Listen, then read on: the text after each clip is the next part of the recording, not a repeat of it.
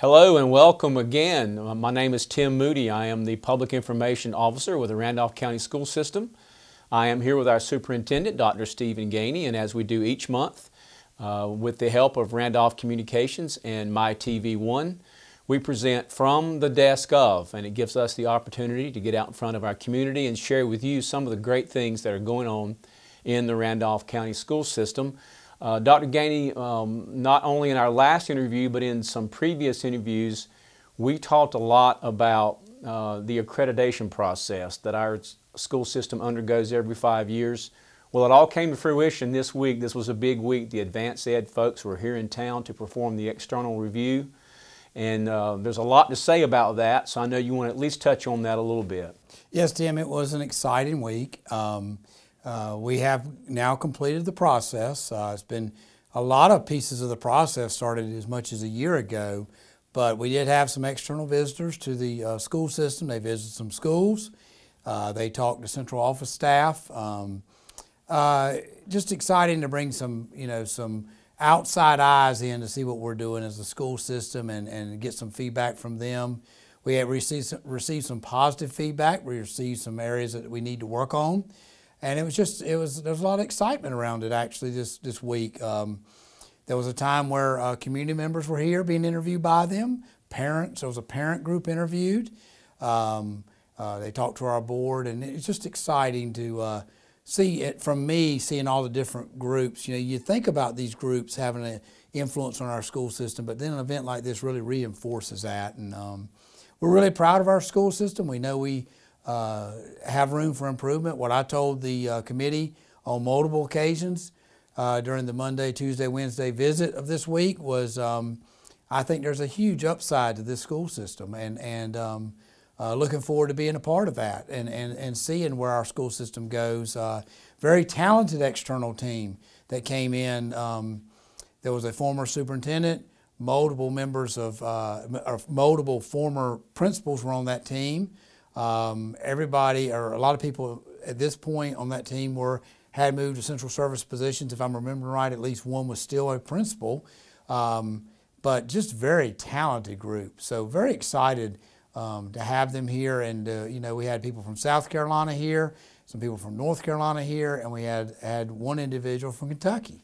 And just to have them put their eyes on our school system and give us feedback was a great experience. And I want to, I do appreciate Kat Berry, Assistant Superintendent for Curriculum and Instruction. She led this process. Our principals did a great job. Our school staff did a great job.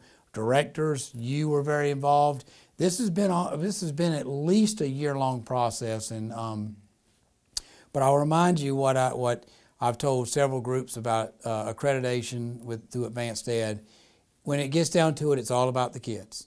Accreditation has a lot to do with the experiences the children are going to have in our school system now and for the next 5 years, and even into the future beyond that when we get into the next accreditation window. So it is all about the kids, and I just it was a good experience. It was a lengthy experience, but it's one that it'll provide some recognition for our school system, and it's well deserved for the staff that helps every day to run this school system. So the advanced ed visit was the highlight of this week, but if we could go back to last week, and specifically last Monday night, March 7th, our annual capital outlay presentation to the county commissioners, and if you could just share with us some of the results of that. Well, last Monday night on, I guess it was the 7th of March, I did present our capital outlay needs, and these are the long-range capital outlay needs. We do that once a year in March with the commissioners, and as I've told you many times, I enjoy interacting with our commissioners. One of the things I want us to continue to work on is I want the public to trust us. And I don't think it's my position to ever say when we've gained that trust. We've got to keep working at it and increase the level of trust with the public. And so every time we have that opportunity to share our needs, I enjoy that, but I also enjoy being able to share why they're our needs. And so we did share with them how our long-range capital outlay needs have changed a little bit from last year. This time last year, We had 2 needs that we thought were pretty urgent. Well, we had 3, but 2 of them have now fallen off the list a little bit. Last year's time we thought we needed a new wing at Southeast Randolph Middle. Since that time, it is the student numbers have gone down a little bit, so we can kind of put that on hold. We also thought last year this time that we were going to be headed towards needing a new elementary school in the Randleman area, but now some things have shifted a little bit with population, so we told the commissioners probably need to put that on hold a little bit. But the big need that's still there is we do need a new middle school or an additional middle school in the Archdale Trinity area, because right now, you know, we have 7th and 8th grade at Archdale Trinity Middle, 6th grade at Braxton Craven.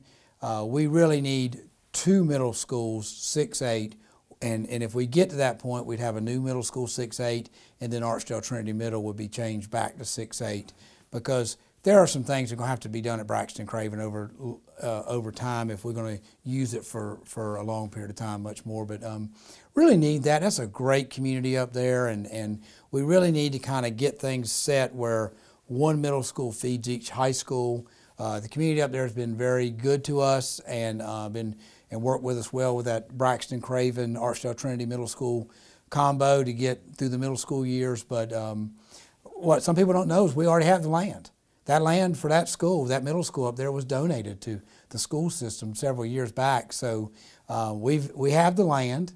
We just need to move forward with that project, and I feel that project we will move forward towards that in the coming years, and it will be an exciting time for that community. And I appreciate everybody's patience in that part of the county, because they really worked hard with us. So that meeting was a great meeting. Like I said, I enjoy it. I consider the commissioners, they've been very good to me. I consider them mentors of mine, just like I do this board. I enjoy the relationship with this board here, the Board of Education, and the commissioners, and I believe we're working hard to continue to develop that positive relationship based on trust and transparency. So I enjoy those events because I enjoy sharing our needs, but also in the public, you got to be able to tell why those are your needs. All right, so the county commissioner meeting was last week, and so now we'll jump back into the current week. A little bit of the change in the schedule because of the advanced ed visit that we talked about. The board meeting, which typically would be on a Monday evening, this week was held on Wednesday. Another great meeting in terms of recognition. So many good things going on in the school district. A lot of business to take care of. One of the things that got rolled out that you might want to share with the community is this idea of high school Saturday Academy. Could you just tell us a little bit about what that's about? Yeah, let me stop you there, Tim, before you go, before we get into the Saturday Academy, or the Saturday Academy at high school level. I just want to speak to one thing. You said it's been a busy week. We moved our board meeting to Wednesday. I think sometimes people don't realize the board members' roles, but when you move a board meeting to a Wednesday night from a Monday night, and they've scheduled it all, you know, they're used to coming on Monday nights, and they've rearranged their schedules and all. It's just really refreshing for them to see the reaction from them. When, you know, obviously we announced this ways back to move it to Wednesday night, but I don't know many people know the board was over here a long time Wednesday, which was a different day of the week for meetings, obviously, and it started at what we started at 3:30. Right. So they were here from 3:30 until about 9 o'clock, I guess when we kind of finished Wednesday night. But they were also here Monday. They met with advanced ed, and so I just want to say thank you to them publicly, because you know they do have their work schedules and have to work around a lot of things, and I've said this before, we've had several special things come up, and they've scheduled special meetings so we could move through some issues in the past 33 months. So I just appreciate their flexibility, because they have always been about helping us get things done. But now to the Saturday Academy. One thing we're going to try, a little pilot program, Tim. We're going to, Saturdays, it's about 6 Saturdays out before the EOCs, before exams at the high school level. We're going to have like a half-day session for students at each, it's going to be at each high school. There's going to be a review center, enrichment center for the 3 end-of-course test areas, Math 1, English 2, and Biology. Teachers will be there, and we've planned it out so every high school will have have that set up, and it's I want to say it's 6 Saturdays out, but the schools are now going to start advertising it, just trying to get some extra help in those areas which are very critical areas, and see how it works, and see if, you know, it's a pilot. We're going to try it, and the board was very supportive of it. We'll see where it goes. The principals were very supportive of it. We started talking to them about it about several weeks ago. Was there interest? There was interest from our high school principals. So we're going to try it at the high school level. We've done some other things extra instructionally at the elementary and middle grade levels this year. So very excited to see how that turns out. Okay. I mentioned just a moment ago the awards and recognitions at the board meeting. Of course, we do those at every meeting, and and Wednesday was no exception. We recognized a spelling bee champ and some wrestling champs. We recognized Hopewell Elementary as a lighthouse school, and of course our Star 3 students would do that with each session. But then we also had 3 of our schools that were recipients of some money. The North Carolina Tobacco Trust Fund grant was presented to 3 of our schools, and that's a huge benefit to our school system. Will you just talk about that a little bit? That was exciting to see. We had Nathan Beasley from Eastern Randolph High School, Caroline Sheffield from Trinity High School, and Amy Kidd from Providence Grove High School. They applied for these grants and they received them. They were all right at $5,000. So, you know, you're sitting there as superintendent and you're seeing $15,000 in grants being awarded. It was a pretty formal presentation by a representative from the group, from the Tobacco Trust group. And it's just, you know, they all have different projects you're using the money for, and it was just exciting. I guess when the presentation was over, we have so many different programs in schools that are going at kids' interest, you know, and trying to reach out to kids' special interest. And I just kind of, as the individual that came to do the presentation, walked away, I thought, you know, agriculture education is alive and pretty strong in this school system, and it's amazing the interest the kids have towards this, and it's exciting their high level of interest. So I was very proud of those teachers. You know, whenever you pursue a grant, you do a lot of work on the front end for it, and you never know if you're going to get it. So it's always good to see them rewarded, and their kids being rewarded for the receipt of those grants and what those funds will do for their programs. So Dr. Gainey, right down the road from here on the campus of Randolph Community College is our early college, non-traditional high school. And I know that tomorrow, which is Saturday, it is interview day, the annual interview day for the next school year. A number of applicants, as the interest and the awareness of this early college program continues to grow in our community. We all are excited about it, and I know you are. So I would just give you this opportunity then just to talk a little bit about the early college. Well, you know, when I came here, it was already there. The previous 2 leaderships were very involved in that, and it was developed. It was planned out very well, and I have only the highest compliments for the previous 2 superintendents and their leadership through that development of the programs. But it is a thriving school. I was just over there yesterday, Tim, visiting, and students have different interests. Some of them were working on course selections for next year. April Thompson's done a phenomenal job leading the school in her first year. There's just an excitement there. You know, you walk down the hall, you get to talk to students, just like at all other schools, but they're in that smaller environment, and you get to talk to them about what their plans are. You know, yesterday I had a conversation with a child talking about scholarship money. I had another child talking about what was going on with his recruitment into the military. And it's just exciting to see that small atmosphere thriving so much. I'll tell you, one of the things that caught my attention at the end of my first year, so that would have been the 13-14 school year, I went to their senior awards ceremony. And I sat down, and before the ceremony started, I had the program, and I looked on the back, and it had every one of the graduates. And beside their name was what they were going to do. And it was just interesting. What I walked away from there, and I've been watching it ever since, is every child there had a plan for what they were doing after high school. And, you know, it was, you know, I'm going to college, I'm going to community college, you know, I'm going to the military, and the recruiter was right there getting ready to present at that assembly for them. It's just really exciting, the focus there.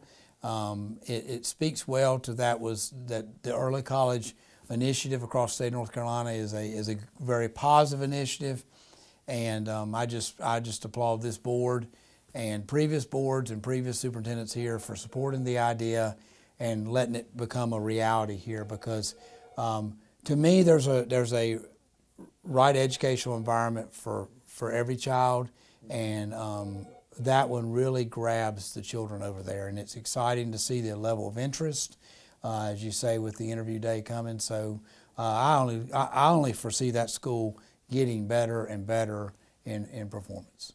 Okay.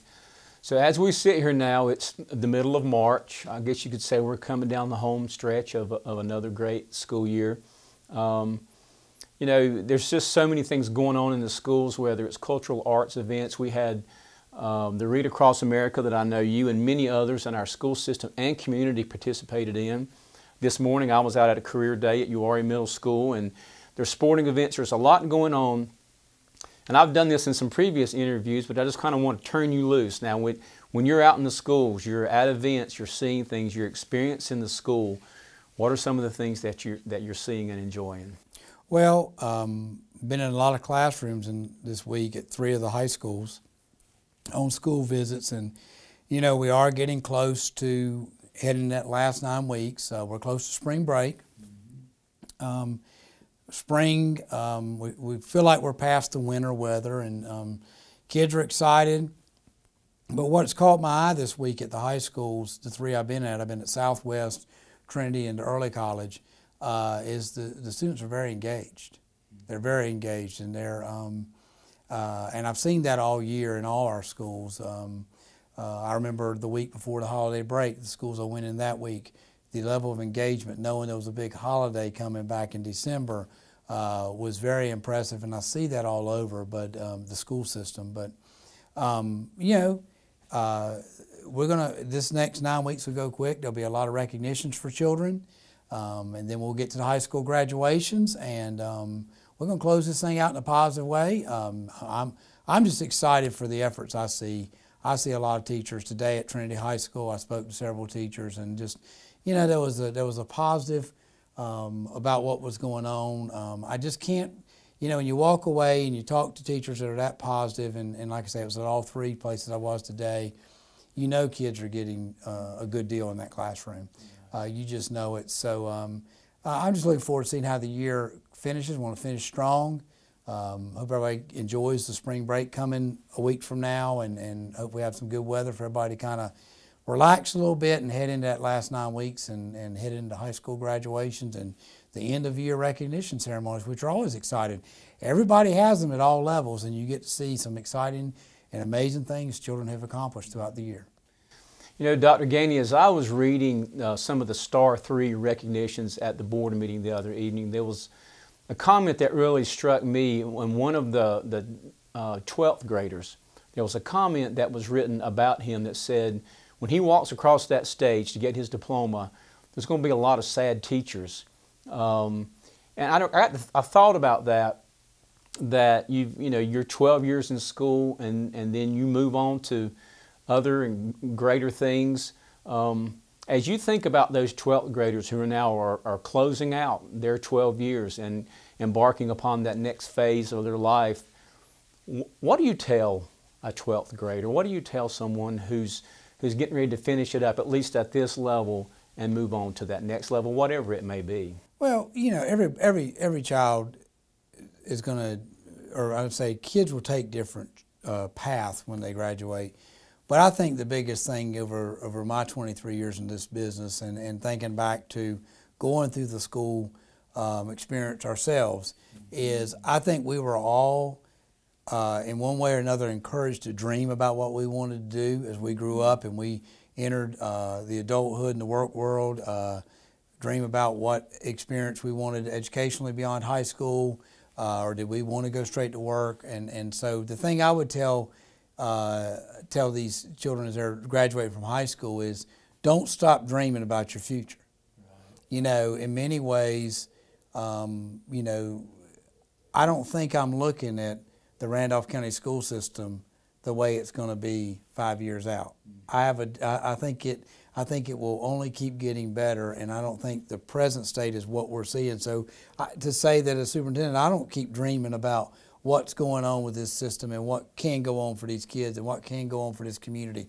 To say I don't dream wouldn't be correct, because I do, even at 46 years of age. So I think that's, if I could tell them one thing, keep dreaming about your future, keep dreaming about what you want to do, and keep believing that there's options out there for you, because there are. If they want them, they're out there for them. And so, you know, graduation was always a fun time, and as you said, it was also it was a fun time to see the children, they had made it, and then the excitement about where they were going next. But it's kind of, you hate to see the kids go in one way, because you know you're proud of them, you're excited, and you've been working with them so long, and teachers and principals at school level and all. But then again, you want to see what's the next stage for their life, and it is fun in this business to watch them go from, you know, kindergarten all the way up. I had a staff member tell me they watched Star 3 the other night from a different perspective, and this was somebody who was at school level, and they're now in a different role in a different school, but they had been in in a different school zone earlier in their career, and some of the middle school and high school children being recognized, they remembered them from their other role, and they were very proud to see, wow, those children have continued to excel, and so you never know, even Star 3, you never know what anybody out there is. Now, I see these children get these awards, and I see them out in schools, and it's, you know, you see them out in school and like, well, I'm not your principal, but I know something about you. I know something exciting about you. I saw you get recognized, and I know this school thinks a lot of you because you were nominated as a Star 3 student. So that's what's exciting about this business. And one of the things, back to your first thing about advanced ed, one of the things they mentioned, which, you know, Tim, we can talk about academic performance, we can talk about budgets, we can talk about, you know, resources and all, but, you know, all that's great. But if people don't care about each other, then the value of all of that really doesn't ever get to where it should get. And I heard advanced ed, one of the things they mentioned, I think in their summary comments, was, I think they call it a caring culture. And that really made me feel good, because I know how good people have been to me in this community, and in my family, in this community, and in this school system, which is a community.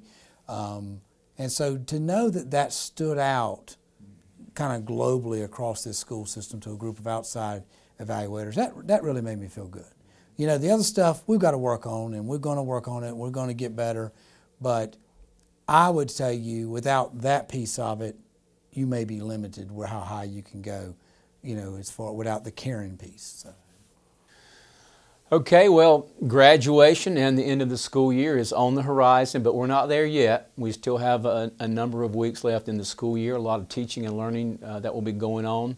And so once again, Dr. Gainey, I want to thank you for taking the time to share with me and share with the community, from your perspective, some of the good things that are happening. Again, we thank Randolph Communications for giving us this opportunity each month. This is our update for March of 2016, and we are looking forward to seeing you again in April. Thank you so much.